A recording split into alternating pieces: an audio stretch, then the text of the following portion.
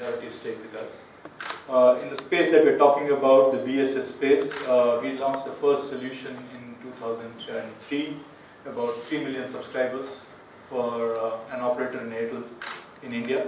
Today it serves about 220 million subscribers. In 2012, that offering actually evolved into a big data solutions offering. This was the first deployment in the Middle East for big data, and that's what we are going to talk in detail about it. And this press briefing is about that. Around the same time, again, we launched the CEM offering in Middle East, which is Smart App Solution.